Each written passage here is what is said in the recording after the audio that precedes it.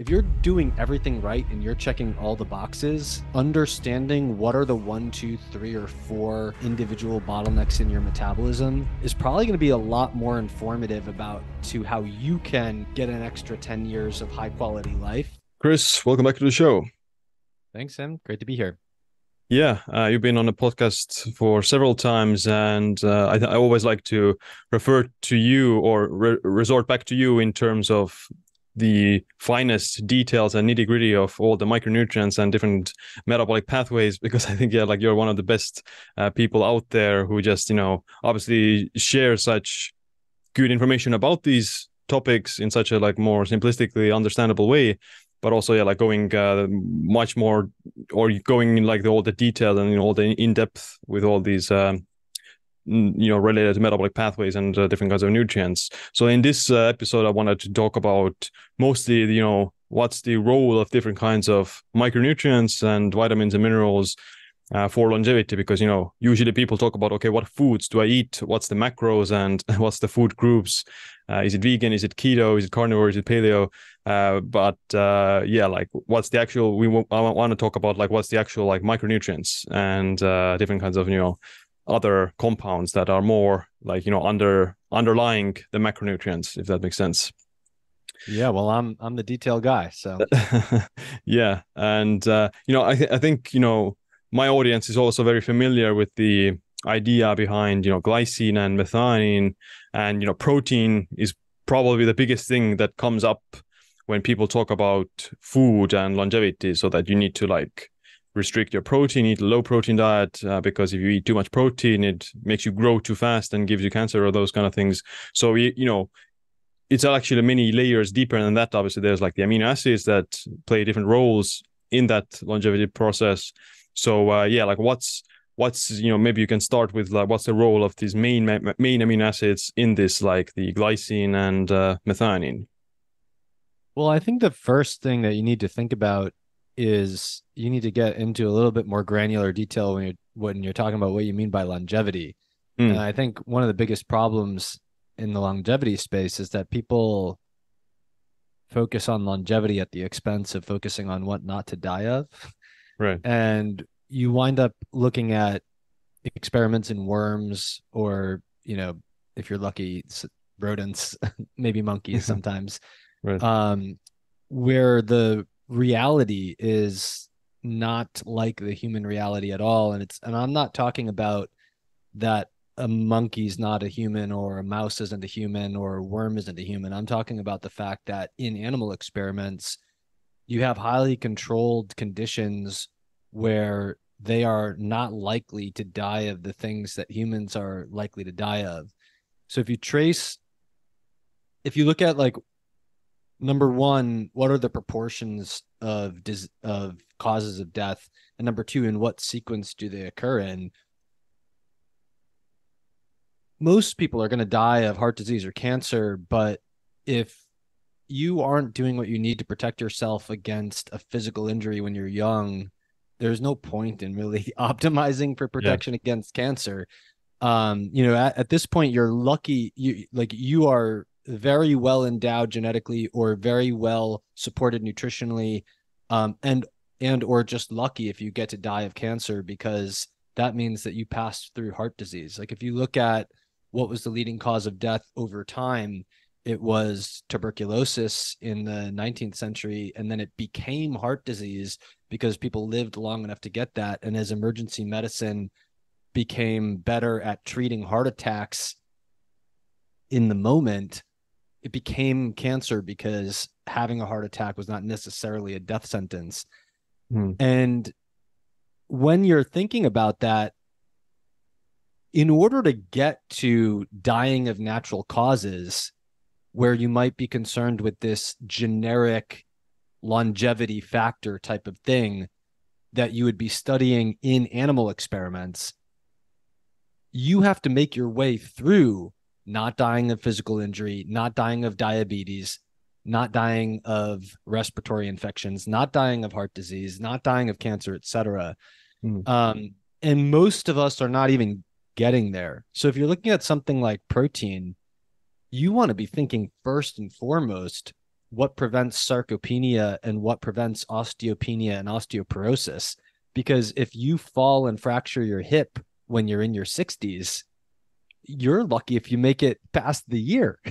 according to the longitudinal studies, like there's a very high mortality rate from just that, right? So it's almost like, why are we even thinking of someone presented an abstract at a conference in a mouse study about methionine and glycine balance before we're thinking of what's the right amount of muscle mass that we want to have, what's the right amount of bone mass that we want to have, and what's the effect of protein on that, right?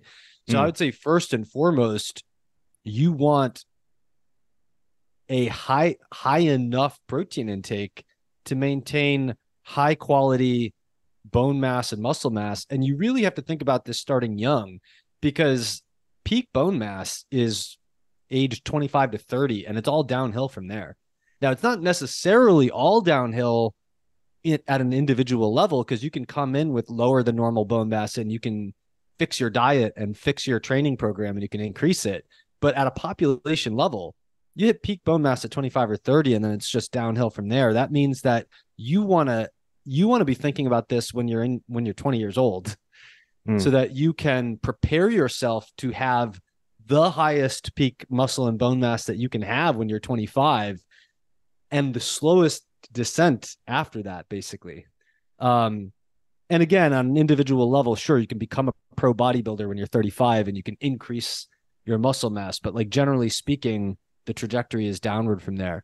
Now, with that said, there is some evidence that in a general longevity sense, you do want a balance between the sulfur amino acids, methionine and cysteine, that are abundant in animal proteins, especially milk and eggs above all, but are much more abundant in animal proteins and plant proteins, and glycine, which is rich in the collagenous tissue of those animal proteins.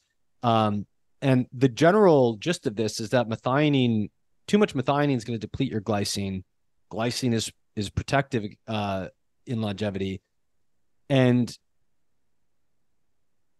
if you just look at what was the ancestral intake of animal proteins, I mean, typically you are not even distant ancestors, but typically our great-grandparents, at least as recent as great-grandparents, probably grandparents, would be largely eating the whole animal, in which half the animal mass basically is collagenous tissues.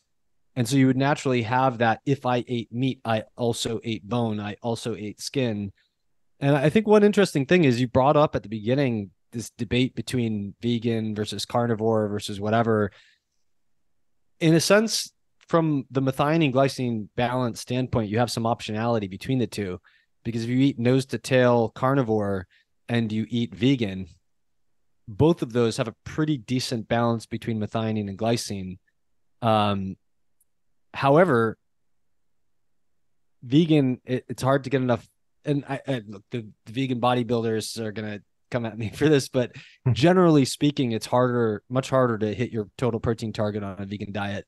Probably you're not going to be able to do that except with protein supplements. And when you start deviating from that, you have to, if you're on pea protein, you're still going to have a better methionine glycine balance than on like lean chicken breast. But as you deviate from the whole foods vegan diet, you do have to micromanage your balance more. So you're not as automatically protected as you would be on a sort of whole foods vegan diet. But that is sort of like, well, you better skip over osteopenia and osteoporosis and all those other things in between if you want to leverage that methionine glycine balance in your vegan diet towards living to 95 or 105. Right. Yeah, it's like the biggest irony is that you go on this low protein diet to live longer, but then you still die to a hip fracture, in your 70s or 80s, like 65 or something like that already. So yeah, like you definitely, there's like layers to this longevity thing. Like, first make sure that you get to, 50s, or, first make sure that you don't die to like like some some tragic event that you could prevent, like not putting a seatbelt on or those kind of things. So yeah, like at any or different ages you have like different focuses. Like if you're young, then you have to focus on slightly different things, like mostly building this reservoir of muscle tissue and bone density and other fitness parameters that inevitably do decline with the decades. Even if you're like elite level athlete, your VO2 max and strength do decline regardless. You decline significantly less than someone who doesn't exercise at all, but it's still it's like damage control over the course of decades. And if you start at a higher point, and if you like enable yourself to reach a higher point with your muscle strength and muscle mass and VO2 max and bone density, then you fall to a higher standard in 5 decades, for example. Yeah. But let's say, what is the reason why excess methionine could be harmful for and in what situations it is let's say negatively impacting health and longevity? Well, I think it's easier to say the potential negative effects on health than it is on longevity, just because there's not a whole lot of research in the lifespan front. But when you get too, I mean, if you consume more methionine than you need, part of the negative health impact will be glycine buffering. So what happens is methionine is used to methylate things, and in the process of methylation is what we use for things like synthesizing creatine, synthesizing phosphatidylcholine, regulation of gene expression, regulation and synthesis, regulation and decomposition of various neurotransmitters, and hundreds of different things. And because we use it for so many hundreds of different important things, we need to regulate it. And what happens is when you have a sudden influx of methionine through eating a steak, for example, you will have more methyl groups than you need that come from that methionine, and you will use glycine to buffer them. And if the balance is handleable, you will later salvage those methyl groups in the fasting state. But if the methionine influx is high enough, you're going to run out of your ability to do that recycling, and you're just going to lose the glycine and the methyl groups in the urine. So under those circumstances, you're losing glycine, and has all kinds of potential negative health consequences. Glycine is important as an inhibitory neurotransmitter that helps you cool down your body temperature when you sleep, so your sleep could suffer. Glycine is important as a detoxifier, so your detoxification of drugs and environmental toxins and things that you don't want in food chemicals could suffer. For example, salicylates are a compound in food that are detoxified primarily with glycine. And although salicylates are not, the average person can handle them, they also hurt your energy metabolism by poking holes in the mitochondrial respiratory chain and by inhibiting various enzymes. Some people are salicylate sensitive and they get direct symptoms when they consume salicylates. The average person's going to have some kind of decline in their energy metabolism at minimum, even if it's not symptomatic, from not being able to clear those with glycine. There's studies that show that glycine helps stabilize blood sugar. So losing glycine is probably going to compromise your blood sugar handling. And if you look at the list of the top 10 major killers, diabetes is one of those things. And so there could be a relationship there. And glycine is extremely important for your own collagen. And as a result, it's, from a beauty perspective, it's important for like kind of looking like you're not aging too fast, but internally collagen is providing structures around all your internal organs, and it's the major protein in bone.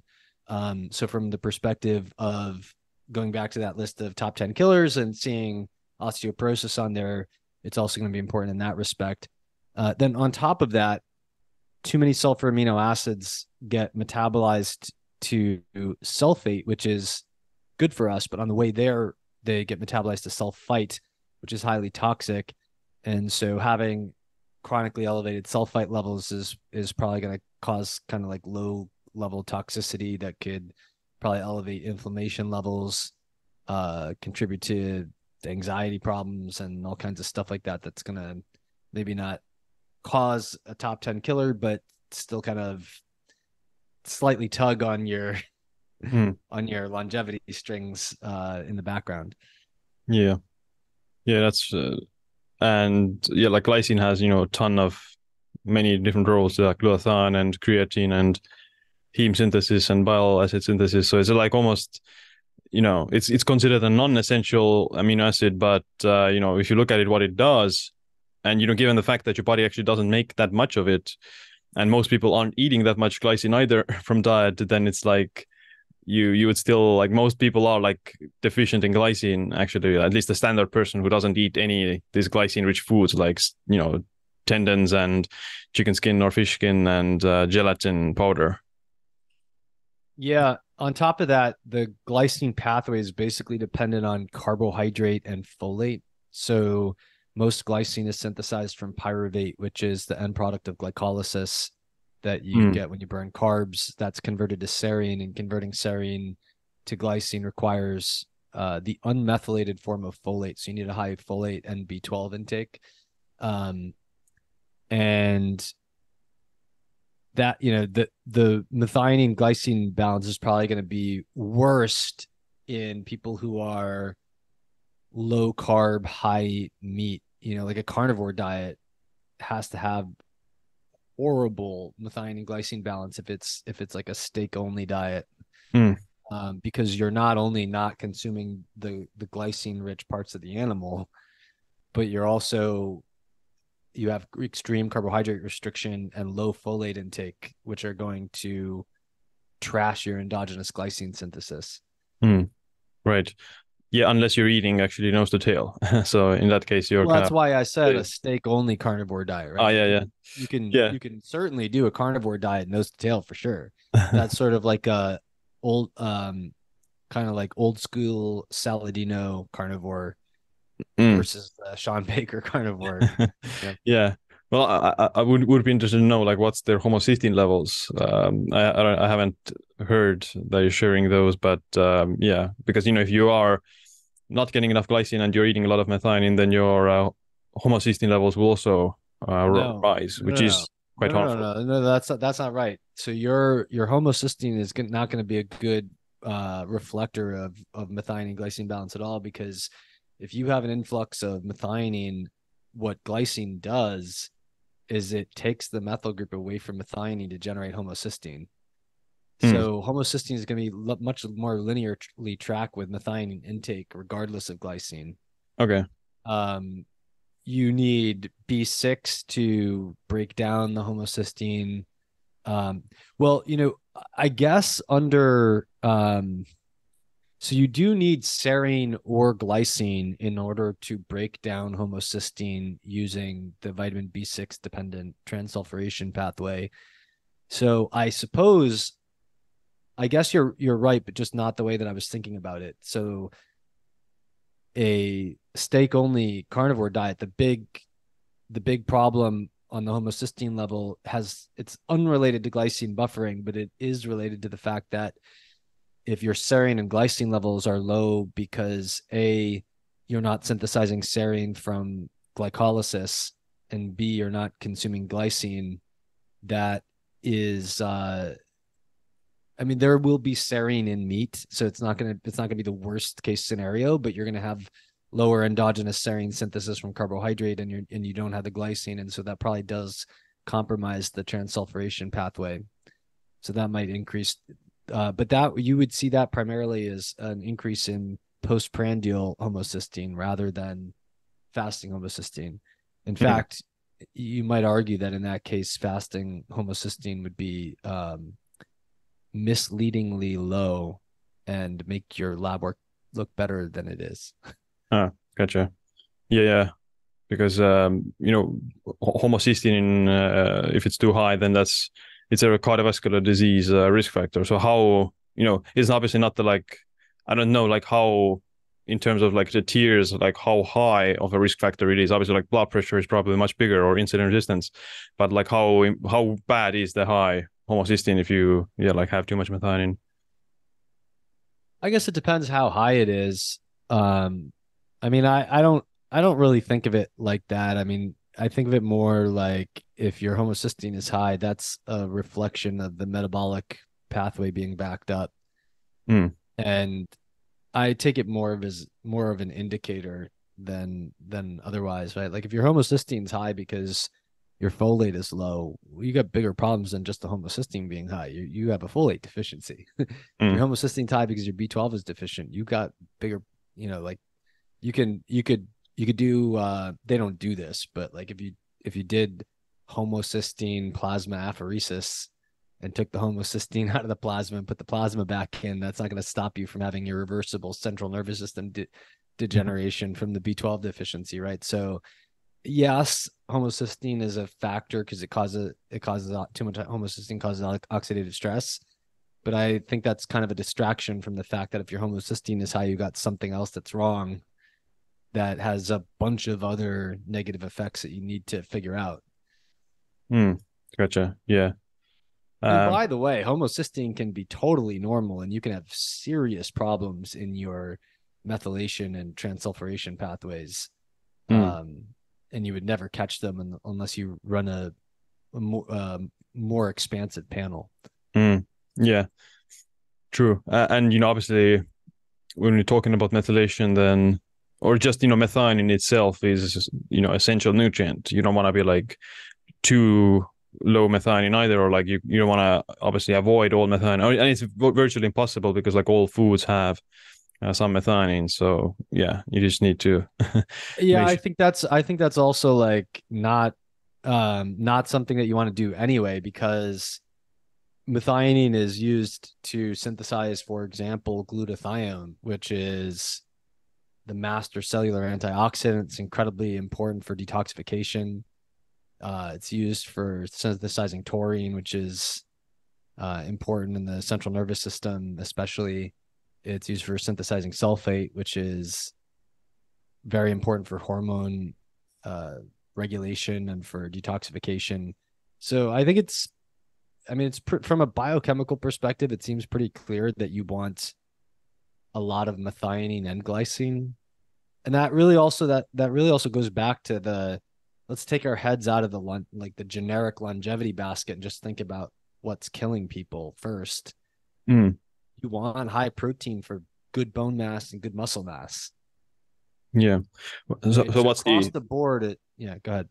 yeah, like what's like a good ratio, or like how do you see like a optimal protein structuring for just maintaining the good muscle mass and also not doing any harm? Yeah, um I think it's pretty easy to say how much protein do you need for optimal body composition. I mean that data suggests that the minimum would be 1.2 grams per kilogram body weight, and the sweet spot is probably closer to double that. Um, if you had a if you had a exclusively body composition related goal, you might want to triple it. But if you're just looking at optimal muscle mass, I think you're shooting basically between a half a gram. If you think about your weight in pounds, a half a gram to a gram of protein of non-collagen protein per pound of body weight, and you multiply that by 2.2 if you're thinking about your weight in kilograms. Um, in terms of balancing with collagen, you could think about it a couple ways. Uh, I think as a general rule of thumb, you basically want about a minimum of 15 grams of collagen for every 100 grams of non-collagen animal protein. But I could definitely conceive of the possibility that traditional ancestral intakes were much higher on the glycine side, on the collagen side, just on the basis that the weight of an animal carcass is basically 50-50. in terms of the non-collagen, the collagen-rich animal protein. There's certainly, you have to adjust that for the accessibility, right? Like, so it's certainly easier to eat the muscle meat of an animal than to consume all the collagen that's inside the bone, which requires pulverizing it. And certainly, like, a lot of the collagenous tissue is not super chewable, right? So if you adjust that downward, so if you say like 50% skeletal muscle, 50% collagen rich tissue, you probably got to take the edibility of the collagen rich tissue down to like cut it into a fifth, basically, because you're boiling it and you're getting whatever comes out in the boil, or you're pulverizing part of the bone, which you're mainly using as a calcium source, etc. Right? So if you account for the edibility, it's probably going to be somewhere around every 100 grams of protein gets 20 grams of collagen, something like that. But I came to, when I came up with 15 grams of collagen for every 100 grams of non-collagen animal protein, I was also looking at like what would restore the methionine glycine balance of plant foods, and it kind of works out that way. So because there's no randomized controlled trials of different ratios of these things versus longevity, Yeah. I'm just trying to find like what's the consensus between different types of ways that you would think about it. And so I think when you think about it in multiple different ways, like what would our ancestors get, what would have a kind of consensus balance between whole animal and plants, it all kind of works out like that. But another way to think about it that would allow you to go a little higher would be, what are the potential therapeutic uses of glycine? And if you look at human trials, you're basically looking at 3 to 5 grams with a meal can help stabilize blood sugar. 3 grams before bed can help with sleep.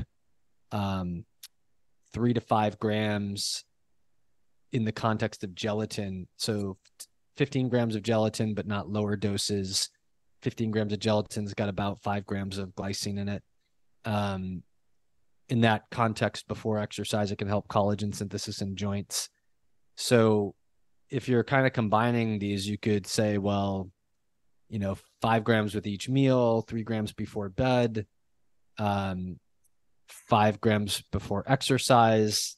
Then you could argue for like a 20 to 25 gram intake of glycine if you're maximizing the therapeutic value, excluding the studies of schizophrenia using 60 grams, which, by the way, I believe is like roughly equivalent to what gets turned over in the maximal collagen turnover, which is highly variable between people. But like the maximal turnover, like the maximal estimated individual glycine turnover is somewhere around that 60 grams that has been used as an antipsychotic for schizophrenia. But so if you look at it like that, I would say, like, I would create a window and say the baseline is getting this 5 extra grams of glycine a day from 15 grams of collagen for each 100 grams of non-collagen animal protein in your diet. So that looks like, maybe if you're on the upper range of supporting your body composition with the regular, so-called regular protein, maybe you're getting 150 grams a day if you weigh 150 pounds. And then you're adding to that 22.5 grams of collagen. About a third of that is glycine. And then that's the bottom of the window. And then the top of the window would be maybe 20 to 25 grams of glycine, which you would get from 60 to 75 grams of collagen or gelatin, or divide that by 10 and you have the cups of bone broth that you would have to drink, or you could be getting it from glycine powder or whatever.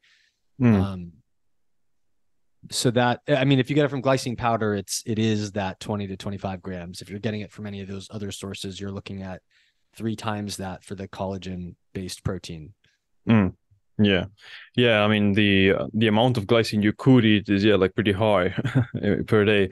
Like I think there are some experiments even like that 90 grams per day is also like pretty safe and no side effects. So, yeah, like there are maybe like a few side effects for some people. Like I've heard them say that, headaches or nausea or something like that. But that could be Well, because of do the. that to someone with a glycine cleavage system disorder, and you're going to put them in the hospital, and they might die. But so there's there's individual variation in Mm, everything. But yeah, I yeah. think that I mean the lesson is that the take the random person who submits themselves to research studies and doesn't get kicked out at the enrollment process. That person as a prototype is probably going to be able to tolerate a massive amount of glycine. Yeah. And yeah, I mean, there's so many reasons to take glycine, I think, besides, even if there's like, yeah, like no, this methionine thing is, yeah, like doesn't matter. There's, yeah, like just the other benefits for the collagen alone. Like, you do need, at minimum, like 12 grams of glycine for the collagen turnover. And like I said, it could be even like higher, like up to 60 or 36 grams, or yeah, depends on what reference someone uses or what thoughts or opinions they have about it. Yeah, but I mean, the big elephant in the room, though, is that endogenous glycine synthesis is not a constant, and it's going to be highly correlated with carbohydrate intake, the rate of glycolysis, and the availability of tetrahydrofolate, which is the unmethylated form of folate, which requires having a high folate intake and requires a very robust turnover of folate in the methylation system and the other systems that folate is involved in. So if you have a very high flux of folate through those systems, a very high folate intake and a very high carbohydrate intake, so that you're relying primarily on carbohydrate oxidation, you're probably going to need a lot less glycine. Whereas if you are on a carnivore diet, your glycine needs are going to be way higher because you're kind of maxing, you're bottoming out all those processes, the carbohydrate intake, the folate flux, etc. Mm, gotcha. Um, you mentioned taurine a little bit while ago, which is interesting or relevant because like a few weeks ago there was this mouse study that showed that the taurine supplementation extended the lifespan of the mice. So obviously it's not a human study or anything, but what do you think of role of taurine, and what's like the benefits of taurine, and what do you think of adding it as a supplement? Well, I didn't see that study, so I'm not too sure. I mean, taurine is it's important for bile acid conjugation, and it's important as a it's kind of in the central nervous system, it's kind of aligned with GABA. Um, but it also is just an intermediate in transsulfuration, so it's sparing to sulfur amino acids, and it is a precursor to sulfate. Um, so you it's I mean without redoing that study blocking various different pathways, it's kind of hard to figure out what the living longer part of that is. You might just be inhibiting the transsulfuration process and sparing sulfur amino acids or something like that. I don't know. Sparing. Gotcha. Yeah. Yeah, in the study, like the human equivalent dose that it took was 3 to 6 grams, where they saw the life extension. And I think the rationale or like the mechanisms was, yeah, like through like some cardiac protection or something like that, or in addition to like other things. But like part of the reason I think the taurine has like some benefits is also like the heart health benefits, if I'm not mistaken.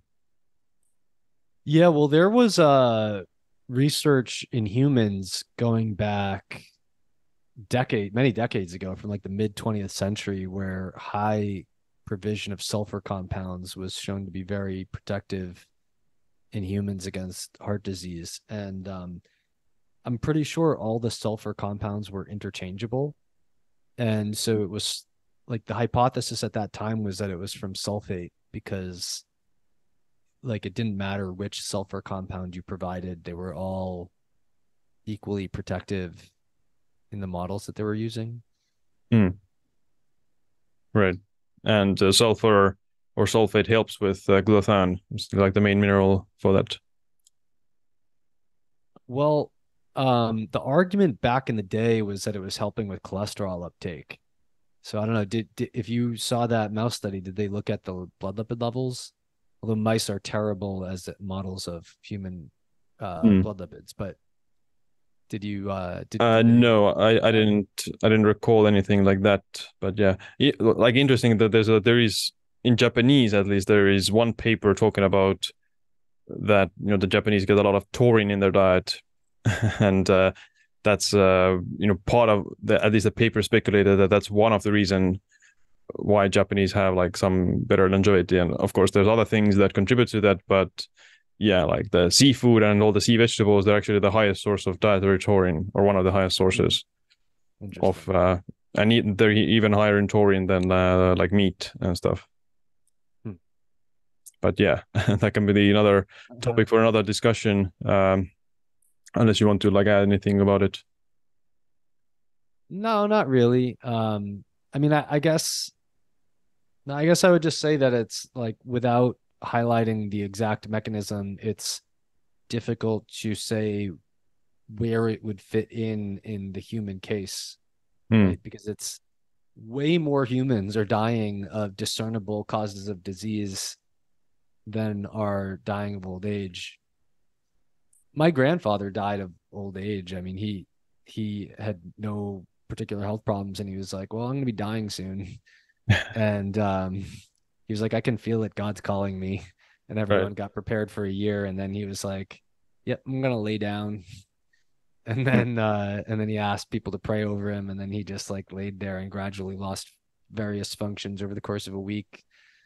Um but most people don't die like that. Like most people are, they wind up if they either got run over by a car or they had a heart attack or they had a cancer, they you know what I mean? So I just the longevity studies in animals are not the top thing that I'm going to look at. And Hmm. I'm not saying there's not a general longevity factor. I'm just saying that you don't even gain the right to be concerned with the general longevity factor until you don't die of an infection, don't die of, that whole list, right? And so it's interesting and I'd like to know why it is, but like that's just not the first that's not the that whole field of research is not going to be the first place I'm going to look for how to live longer. Hmm. Right.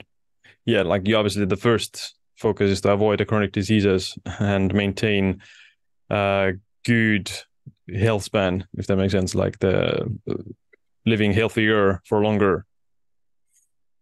Yeah, and on that note, I I strongly suspect that after you hit the low-hanging fruit of things that are obviously healthy, um, what is any given person's personal longevity strategy is probably highly unique to them because I think that there's let me just kind of introduce this topic. So on average, on average, each person's carrying 1 to 2 clinically relevant rare mutations for a genetic disease, and they don't have a genetic disease because maybe they're heterozygous for it and it's not manifesting as a genetic disease, but it is probably one of the biggest bottlenecks in their metabolism. Um, if that's the case, it probably doesn't matter if the person is eating crap and inside all day and not exercising. But if you're doing everything right and you're checking all the boxes, I think understanding what are the 1, 2, 3, or 4 highly unique individual bottlenecks in your metabolism is probably going to be a lot more informative about to how you can get an extra 10 years of high quality life than looking at like what increases the group mean lifespan among mice. Mm. Um, because if I mean, let's just, it's easier to illustrate it with a couple of big examples, right? So, um, you don't want diabetes, right? Um, there's things that obviously increase the risk of diabetes in the general population, and there's obvious reasons why diabetes has become very common in our society, and that's some of the clearly demonstrated like factors are obesity and overweight. Some of the contentious factors are sugar intake.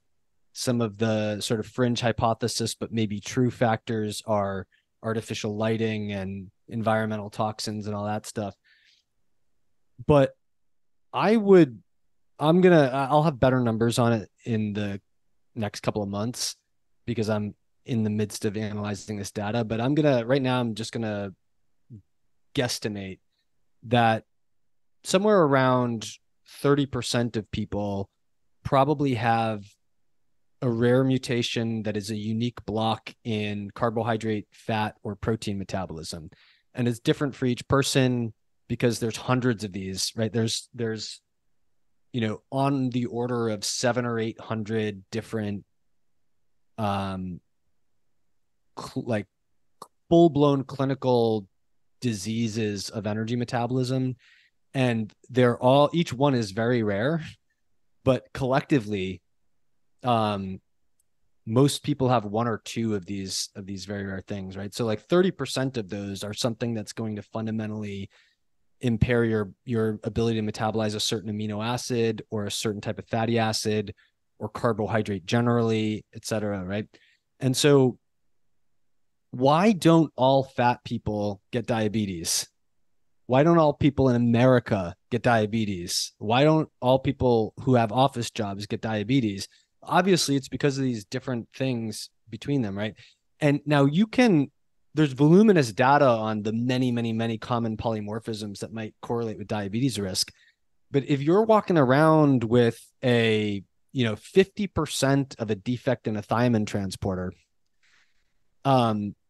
your residual risk of getting diabetes after you control for being lean, going outside, being active, and all the general things that we know everyone should do is probably far more determined by the fact that you have cut down your thiamine transport by 50%, such that on a good diet, you will have a thiamine deficiency, right? Like, and that's just one of those things, right? That could be, there could be hundreds of others.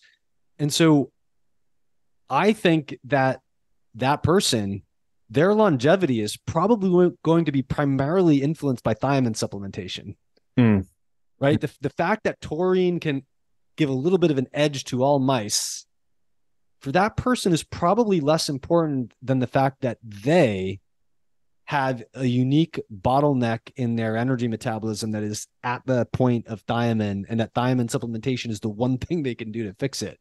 And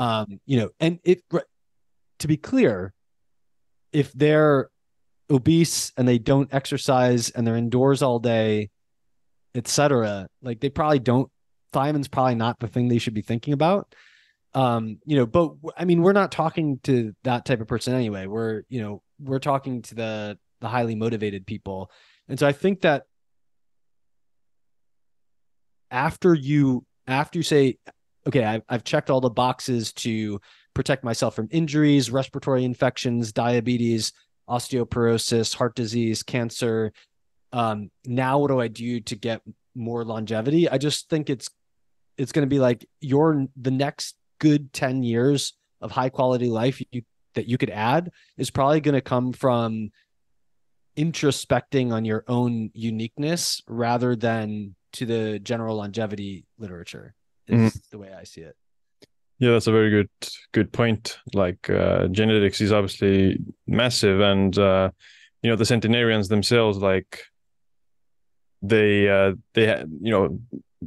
lot of centenarians do follow like a relatively healthy lifestyle, or they follow the fundamentals. But most of the centenarians, at least I think, the reason they live long is they have like some good genes, or they live in this environment that enables their particular genes to reach their maximum or reach a longer life, if that makes sense. And yeah, like if you have like a particular bad gene, in whatever it is, or this bottleneck in whatever it is pathways, then like you're gonna be like, not broken, but your body will function at a much lower, efficiency, and like just fixing that is gonna give you like a massive improvements. And I think like the most common example most people have heard about is the MTHFR gene, so methylation genes. So like for those people who are like poor methylators, then fixing their or supporting their methylation is going to be like one of the most important things for their, not just longevity, but also like overall health and how they function during daytime. Yeah, I'm not talking about that though. So you could split MTHFR into the thing that everyone's talking about and the thing that I'm talking about. So the thing that everyone's talking about with MTHFR is the common polymorphisms, the C677T and A1298C polymorphisms. The thing is, there's, and I don't have either of them, but I'm one of 13% of people that don't have any of those. And you can I'm not going to say it's not relevant, but the relevance is probably that if you have low MTHFR activity based on those common polymorphisms, you probably need an extra 1.6 milligrams of riboflavin a day. And then you should probably move on to thinking about something else. And that's not to say that, well, look, here's the thing. So if you look at homocysteine levels, and I'm not saying homocysteine is the be all end all of methylation, but it is an index of the function of the MTHFR enzyme, because if you're making enough methylfolate, you're using it to recycle homocysteine. And there's also rare genetic defects in MTHFR that are much stronger, and they're associated with way higher homocysteine levels, like in the hundreds, or for people who are homozygous in the 70s, 80s, 90s. And if you look at C677T, basically, if you are homozygous for it, you have elevated homocysteine. If you are compound heterozygous for C677T and A1298C, you have somewhat lower homocysteine, but it's still higher than normal. And when you get down to one copy of C677T, it's like, maybe your homocysteine's like a little bit high, but it's not very consistent. And people with A1298C who don't have C677T don't have elevations of homocysteine at all. And if then you add on the very rare MTHFR mutations where you can get homocysteine up even higher than that, you basically just have a linear inverse correlation between MTHFR activity and homocysteine. So high MTHFR activity is normal homocysteine, and as you go down, you have to kind of get down like 40 or 50% of MTHFR activity to see a rise, and then you just start seeing it rise depending on which mutation you have. The more MTHFR activity goes down, the higher homocysteine goes, and then if you're an edge case with a very severe defect, homocysteine just goes all the way up like that, right? So why do 87% of people have at least one of these polymorphisms? Obviously, it's because they don't matter that much. And why wouldn't they matter that much? Probably because riboflavin intakes used to be higher in ancestral populations and allowed these mutations to spread without causing harm. Because what the studies show is that if you take someone who's homozygous for C677T, if you add 1.6 milligrams of riboflavin to their basal intake of riboflavin, so you're probably bringing it up to somewhere around 3.5 milligrams total, you abolish the homocysteine rise. And modeling of the enzyme shows that all C677T is just a minor decrease in the binding affinity of the enzyme for the riboflavin. And what the human studies show, the intervention studies in humans, is that binding activity has got to be off by only a little bit, because only a little bit of riboflavin fixes it, right? So I think you're right that will be a longevity influence if you don't address it. But no one is MTHFR going to be their primary genetic piece of information that's going to be like their primary unlock. And I think that people have a very distorted view of this because of the internet support groups where people with MTHFR get together and they talk about their symptoms and they wind up saying, oh, everyone in this MTHFR group has this, and this. All the studies are wrong. It does so much else. But you can peg, like, if you do it like that, you can peg anything you want on MTHFR because everyone's got MTHFR. So all you have to do is put the people looking for a support group together into one support group, and pretty much everyone looking for help has MTHFR, except, even if, I mean, I would go into a support group and I need help and I wouldn't have MTHFR, but I'm like 13% of people, right?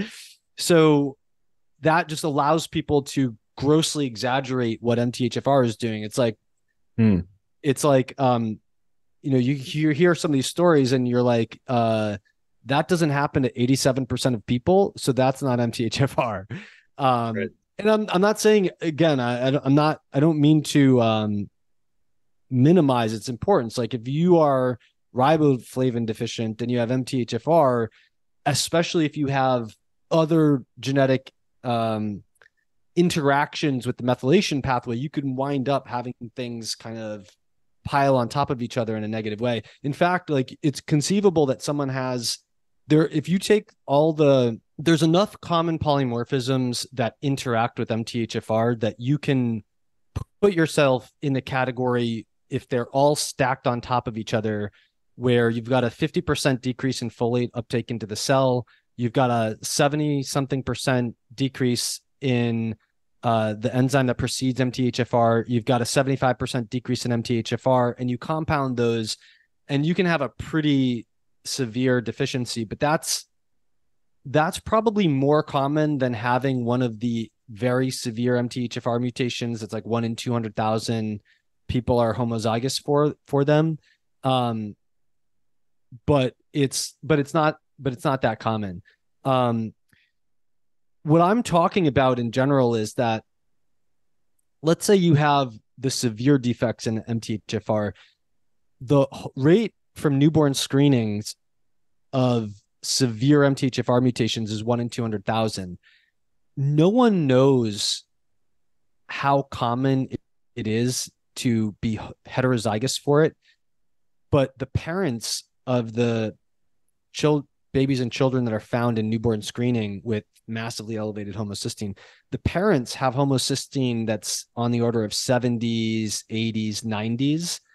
And homocysteine has a very strong anti-fertility effect, which means that the rate of carriers who have homocysteine in the 70s, 80s, 90s, sometimes it's in the 50s, 60s, that's probably a lot higher than you would expect from a back calculation of 1 in 200,000 homozygosity. Because if homocysteine causes infertility, that means that a lot of infertility, and you expect it goes up when people are trying and they get IVF, but you also have to take into account like how much fertility is by accident, right? So like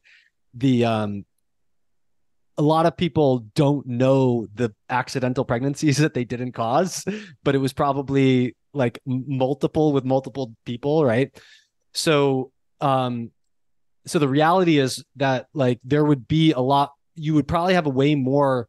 My guess is that you could have 10 or 20 times higher incidence of the heterozygosity for the severe mutation than you would expect from looking at 1 in 200,000 homozygous incidents.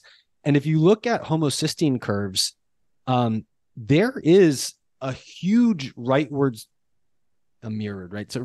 skew of the homocysteine curves, meaning it's a bell curve, but then there's this long right tail that is just the little tail of people with crazy high homocysteine levels. And if you're looking at adults in a population that has diabetes, you're looking at that and you're saying, yep, those are the people with poor kidney function because they're not clearing the homocysteine out. But I found a study of high schoolers in Europe where the right tail looked the same. There was 1% of these kids. There's no way on earth this is explainable by a high incidence of renal impairment in high schoolers, right? It's just they're not old enough to have that renal impairment.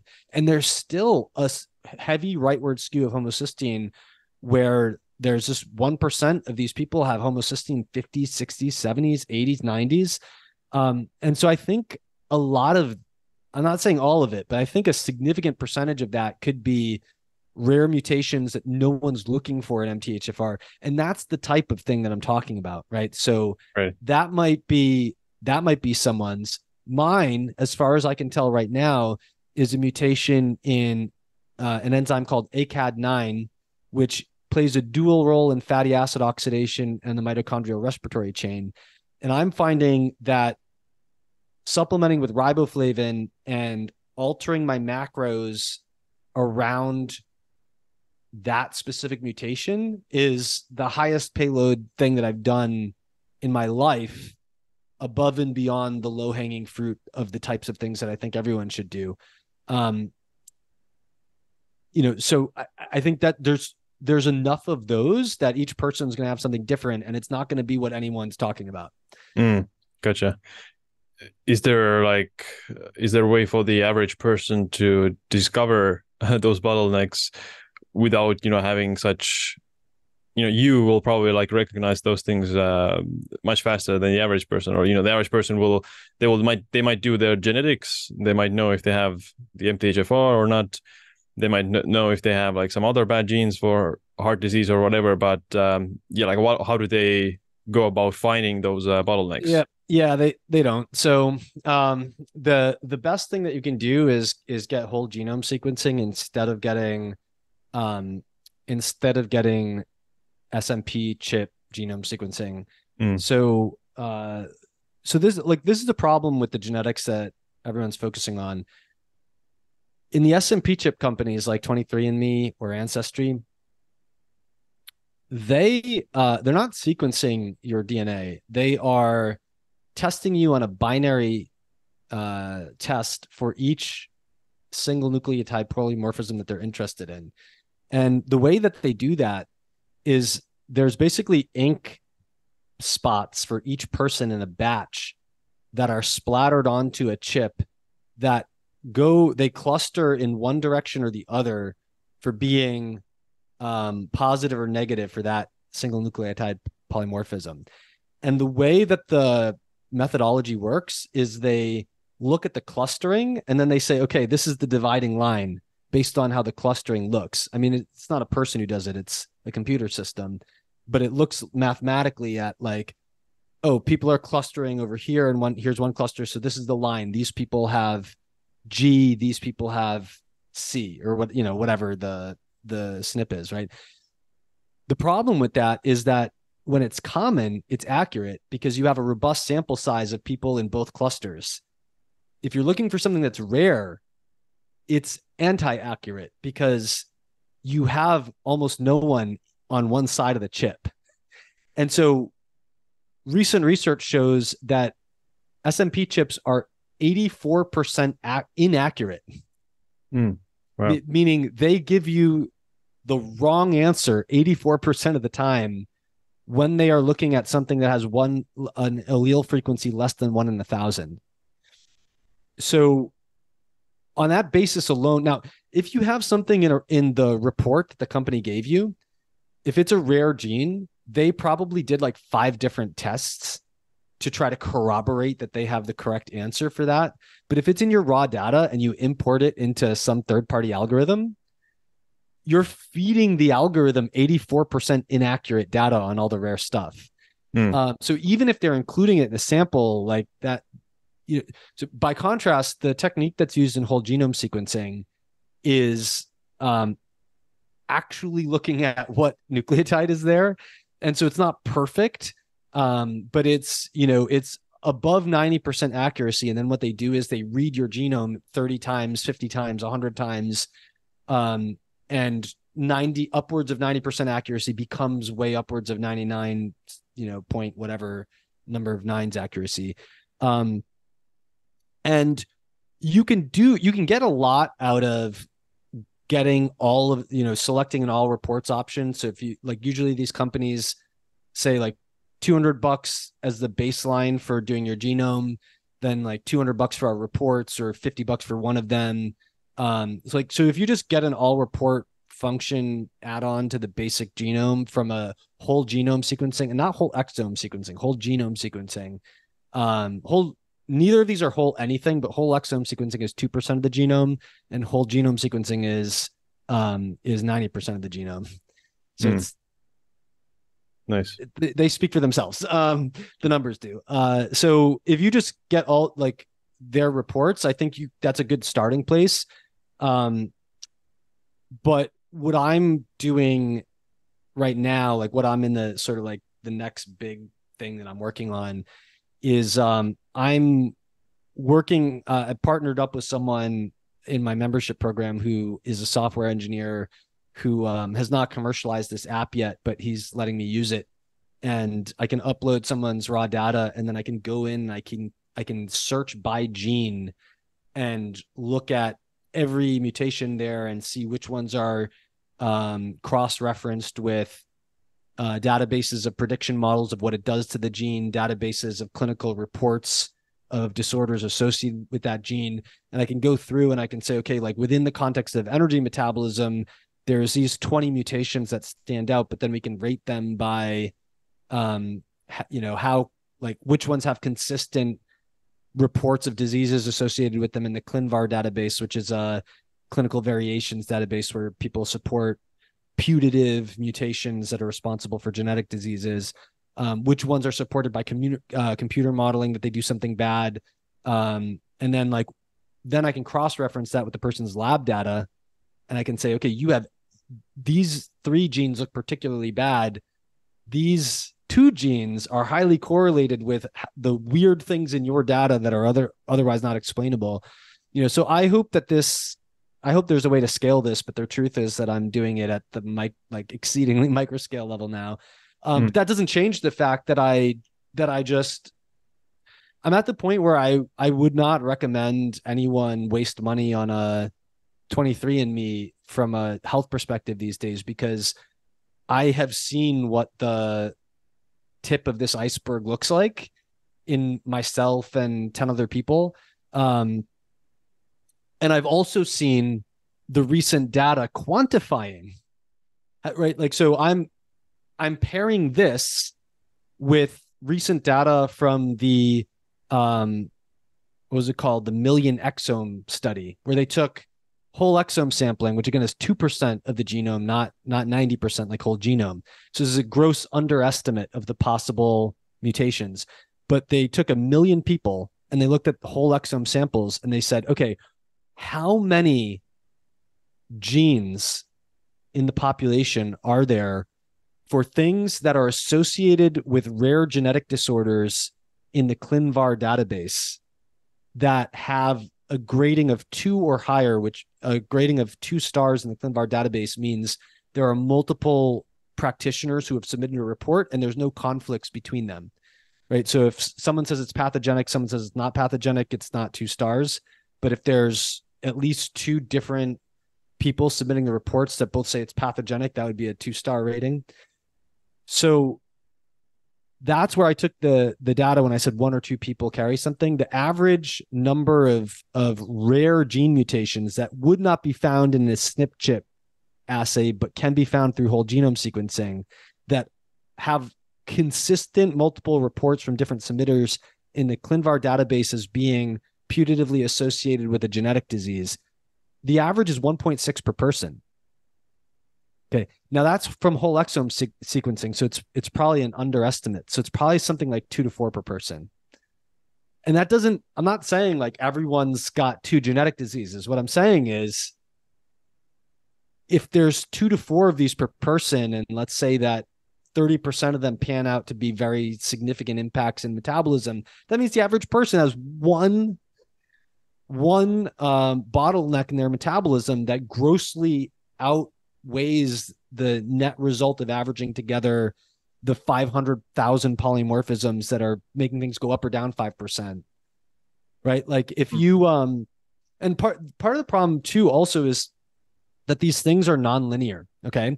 So let's go back to me for a second. I have an ACAD9 that works and I have an ACAD9 that doesn't work.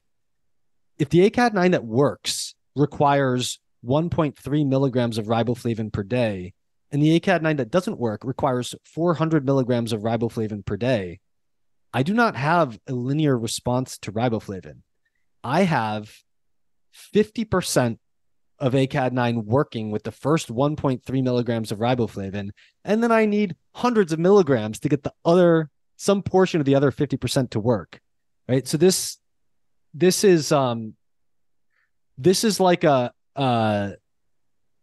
it's sort of like a binary, like you may need to be on a carnivore diet, or you may need to supplement with 500 milligrams of thiamine, or you may need to supplement with 200 milligrams of riboflavin, or you should not use CoQ10, or like just come up with all of these things where it's not a linear response to many things. It's one thing that should be avoided or one thing that should be megadosed. And it just makes no sense to me that, we have to deal with the fact that we have not scaled the analysis of these things. It's what I'm working on right now. But I would just say, just like, wait, chill out, like stop micro analyzing, the 500,000 things that are not doing much in you, and focus on like the general principles. And then hopefully we can kind of, in the next few years, find some way to really scale looking at those highly individual things in each person. That's the way I'm seeing it. Yeah. Yeah, that's pretty eye-opening in a lot of ways. And the I guess like the bottlenecks also vary in degrees. Someone has a very more serious bottleneck, and the other one might not notice anything, like subjectively they don't feel that they have a bottleneck, but they might do. So yeah, there's a huge degree and range in this as well. Yeah, I totally 100% agree with that. But even still, let's say that, consider this non-linearity, right? Like, let's say that your carbohydrate metabolism works good enough that you don't notice any problems on 1.1 milligrams of thiamine per day, but you are otherwise supercharged because you have done everything right, and all your other genes make you a high-level athlete that will probably live to 120 years old. Right. But you have one problem in your carbohydrate metabolism that will only work correctly in the presence of 500 milligrams of thiamine a day. You might not ever notice any problems, but once you've taken home the silver in some Olympic sport, it's quite possible that like the one thing that you could do to get gold is actually add the 500 milligrams of thiamine. Right. That you didn't know you needed to optimize your carbohydrate metabolism, because it doesn't matter to your blood sugar on a day-to-day life, but damn straight it matters when you're trying to be one fraction of a second faster than the next person. And the way that you get faster in that moment is to burn a little extra carbohydrate. Right. And like,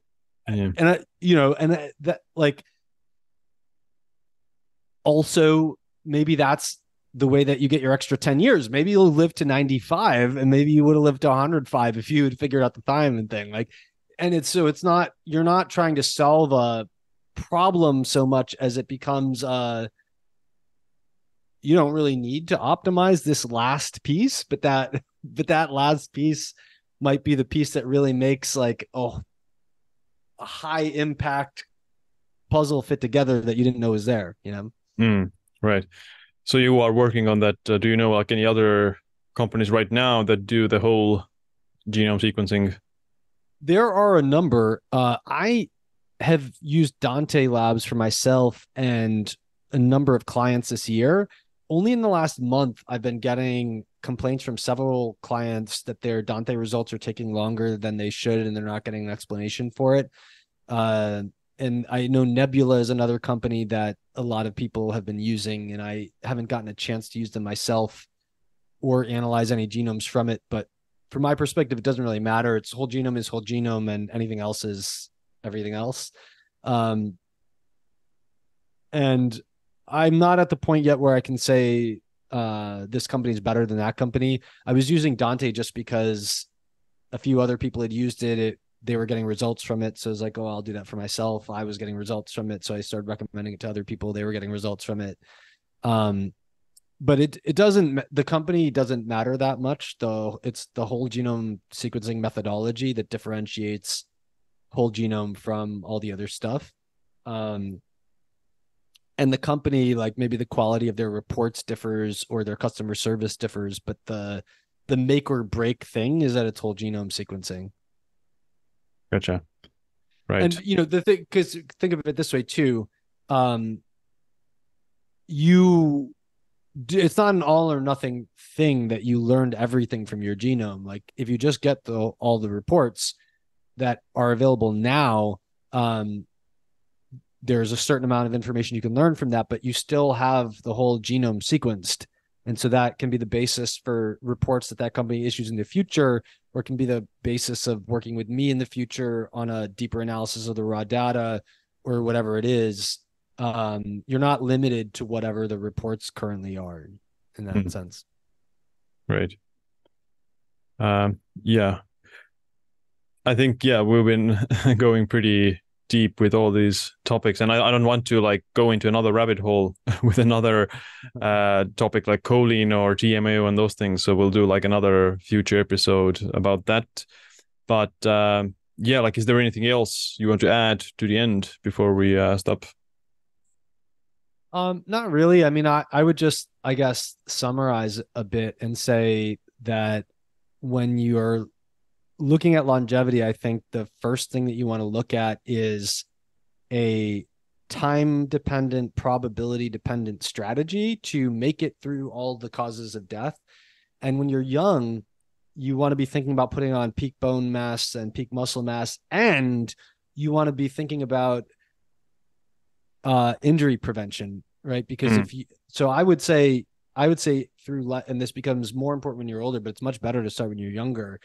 If you're starting out in your 20s training, I would sooner rather than later start maybe meeting with a physical therapist once a year who's qualified to do a functional movement screen, or some other type of movement therapist who's qualified to do a functional movement screen, and work on high quality movement and injury prevention at that point. Because when, if you imagine the person who falls and breaks their hip and dies a year later, there's numerous things going on. And it wasn't just about bone density or muscle mass. It was also about neuromuscular control and movement patterns. And I mean, and there's so much suffering that goes alongside that, like chronic back pain and stuff, that you would also not be dealing with when you get to that age if you've thought about those things. So I think starting young, you really want to be thinking about muscle mass, bone mass, and high quality movement patterns that are checked by an expert in functional movement patterns. And then I think going forward to think about diabetes, like respiratory infections and diabetes, I think mostly comes down to having a good diet on factors that most diet war camps would probably agree on, right? Like if you find the consensus among the paleo, vegan, carnivore, South Beach, Atkins, whatever the new thing is, like the obvious things, like mostly eat whole foods, eat well-rounded enough to get all your nutrients in. I think that plus the movement stuff that I just mentioned is probably the strongest diabetes prevention pack that you can have. And I think getting good nutrition is generally going to cover most infections. And heart disease, I think you can layer on some stuff with like, look at your blood lipids and tweak that a bit. I think cancer is a lot more, there's a much greater controversy over cancer, but I think most of these things are also going to protect you in that realm. And so I think, eat well, move well, get outside, get good sunshine, properly sleep, and manage stress. That bucket, I think when you check those boxes and you've checked the sort of specific boxes along the line of disease prevention, I think after that, you want to better understand your uniqueness. And I don't want it to come across as super hopeless in terms of the last conversation that we had, where it's like, I'm going into the raw data of esoteric genetic analysis to find the next thing. I strongly stand by everything that I said there, but if you want kind of a poor man's version of finding genetic idiosyncrasies, I think self-experimentation is the key to that, right? So rather than looking at a mouse study of like, do carbohydrates make mice live longer?